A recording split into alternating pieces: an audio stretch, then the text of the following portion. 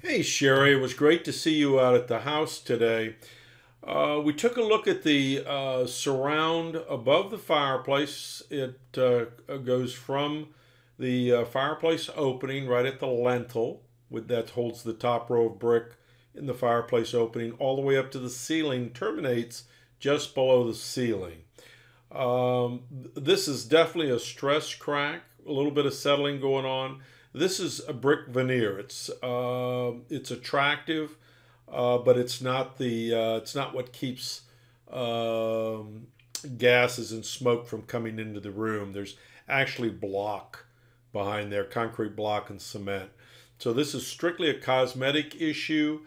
It could be remedied with a little clear caulk, stiff wire brush, brushing the dust into the clear caulk and sealing that up, or you could seal it up and paint over the brick, whichever you feel is best. Questions for me, give me a call, 704 526 6348. You can email me at chris@affordablesweep.com. Thanks.